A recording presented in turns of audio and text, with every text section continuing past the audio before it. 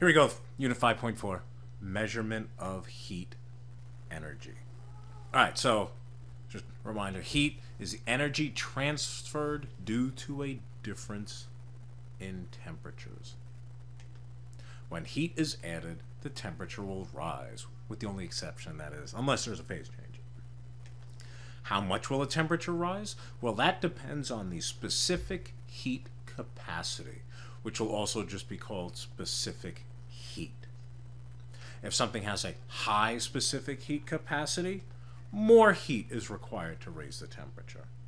When a substance has a low specific heat capacity, that means less heat is required to raise the temperature. And from table T on your reference table, we have this handy-dandy formula here.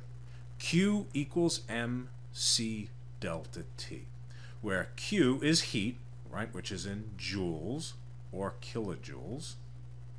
M is the mass of the substance that we're investigating.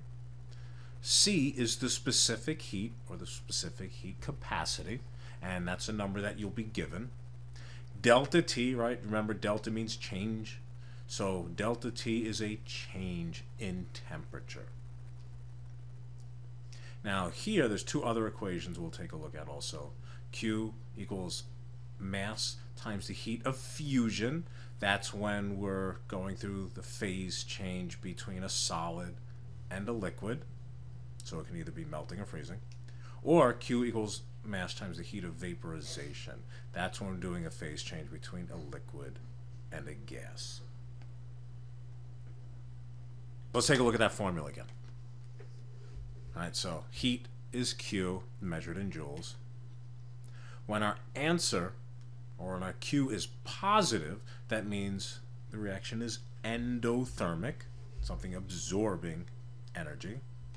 When it's negative, that means it's exothermic.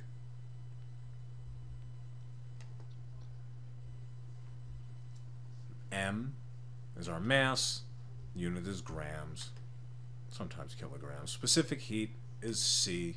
The unit is joules divided by grams times degrees Celsius. Basically what that does for us, it allows us to cancel out other units to get our Q. And you'll see when we do a bunch of these in class.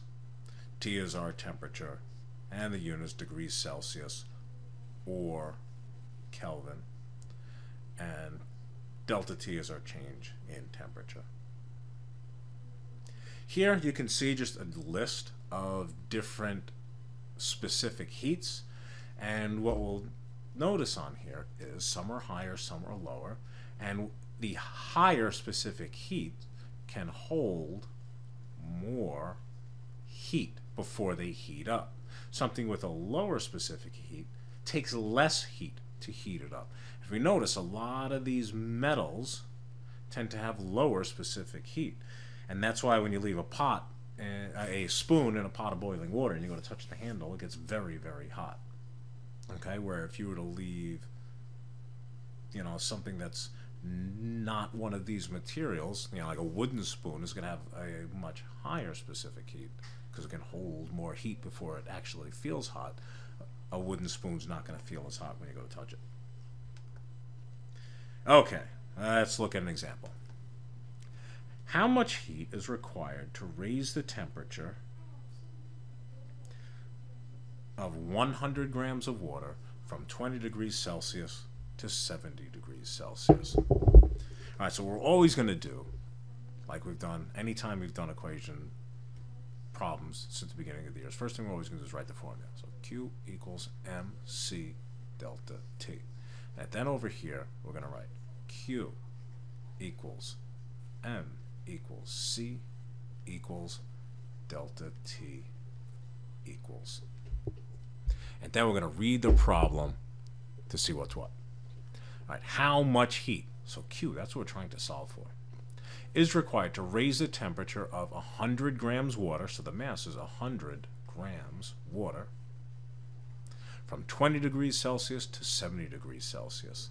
Now this is an important thing. Whenever we talk about change in temperature, it's always going to be equal to the final temperature minus the initial temperature.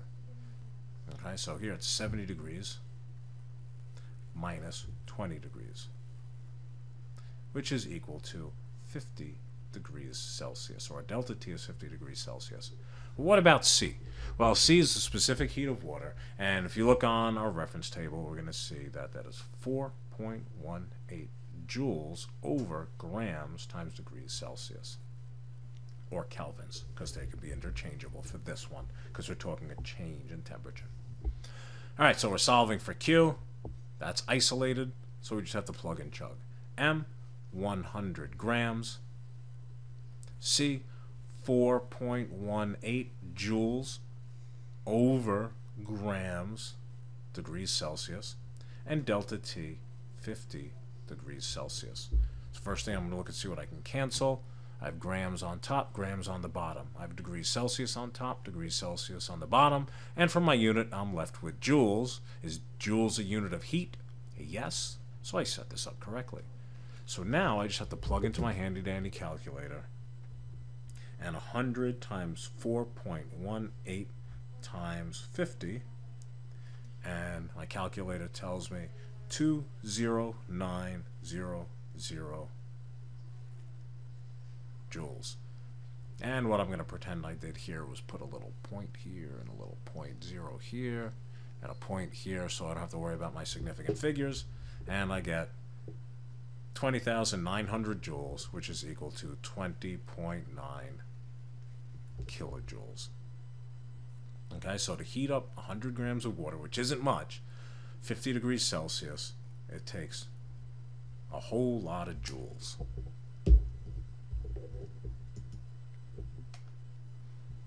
Okay, so now heat of fusion and heat of vaporization, just a little bit different, right? It's still, the unit is still joules. It's positive when it's endothermic, negative when it's exothermic. Right? Mass is the same. HF is the heat of fusion, just like it says here, used for melting and freezing. HV is heat of vaporization, just like it says here, used for boiling and condensation. All right, question time.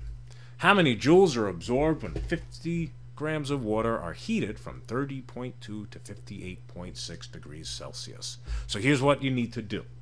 You need to go back to the other example, all right, and watch the steps, right? Write down the equation, Q equals MC delta T. Over here, Q equals M equals C equals delta T equals, okay, it's water. So it's 4.18 joules over grams degrees Celsius. What's the Q? What's the mass? What's the change in temperature? You got to find those in the problem and be able to come up with an answer.